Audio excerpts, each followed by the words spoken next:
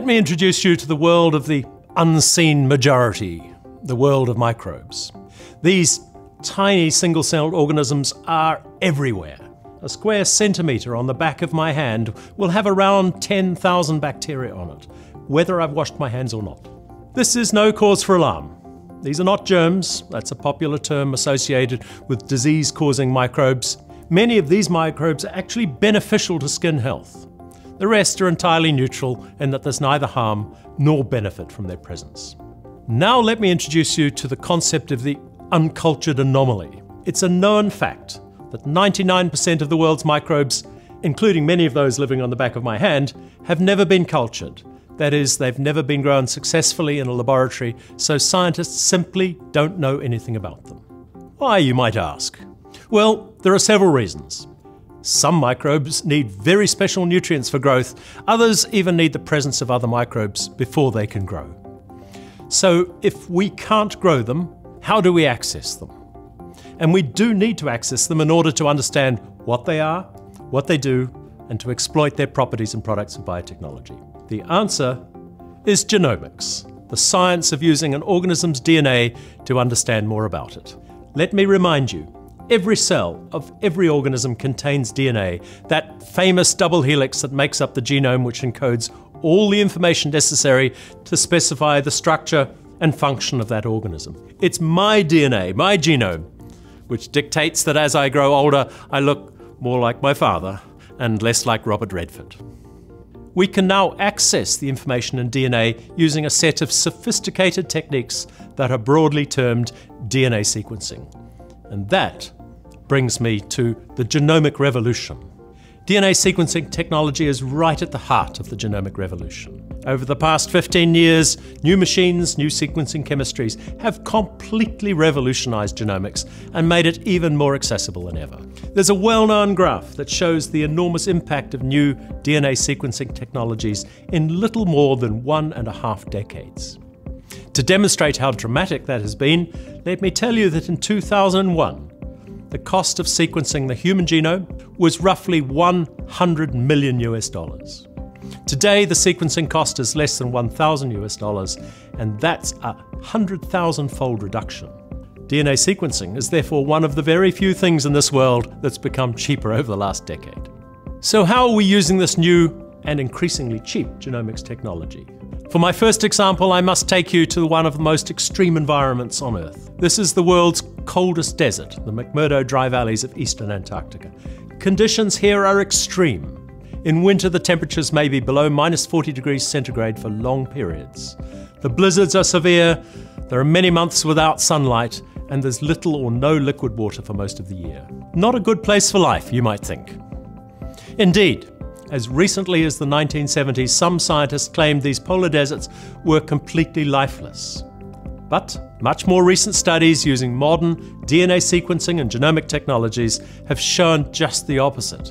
We have shown that the extreme environment of the Antarctic deserts actually supports a huge diversity of microbes that perform all sorts of important functions. In a more heavyweight version of genomics, we're now beginning to simultaneously sequence the genomes of all the microbes at the same time, a technique called metagenomics. This can rapidly give us information about the composition and function of very complex groups or communities of microbes in all sorts of environments. Here's another example of the power of metagenomics.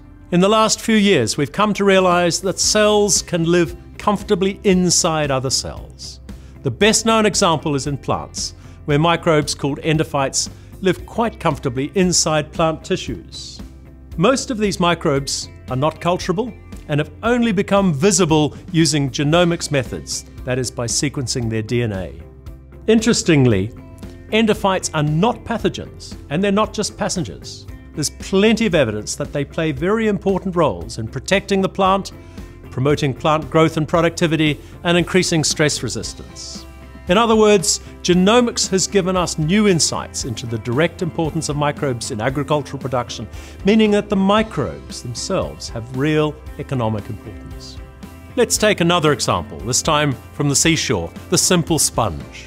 Sponges are a hugely diverse group of marine organisms, always fascinating because of their unique shapes and magnificent colours.